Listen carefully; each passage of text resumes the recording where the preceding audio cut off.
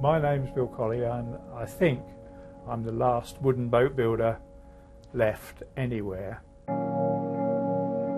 I don't know of anyone else in the world who's actually still trying to build wooden racing boats.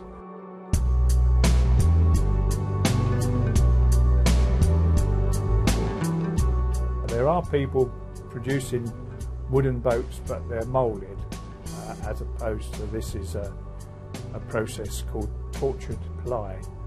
But the others have come out of a mould, so they're all exactly the same.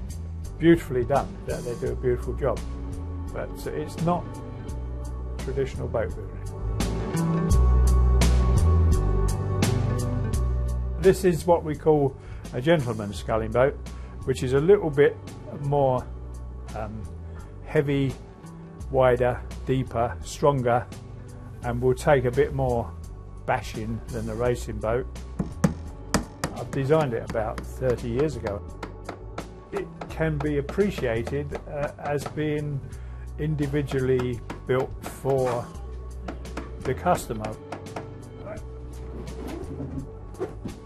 I've had good times all through the 60s and 70s. I was very, very busy building boats as fast as I could. I had up to about 6 or 7 months waiting list at times in the 60s and 70s when people appreciated real boats, but somebody invented plastic in the late 70s, and it's not anymore. It just isn't anymore, and it's very sad.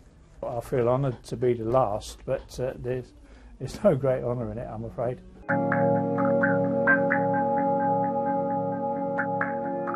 I need to come and sort of hang around in case anybody wants a boat mended or whatever, and generally socialise. I've got a few mates who come by from time to time, and we have a cup of tea and a chat.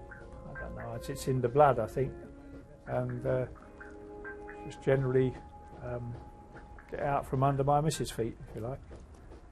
The rest of the time just sit around and watch the girls go by, which is a good thing to do.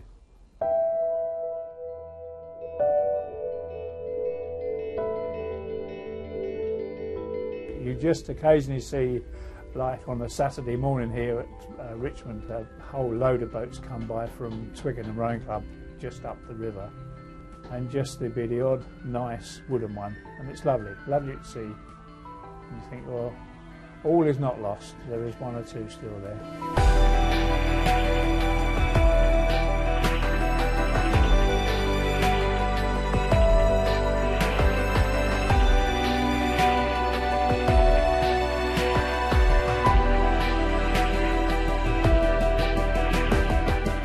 We're always hoping for a revival. You never know, one day people might come to their senses and realise what they're missing.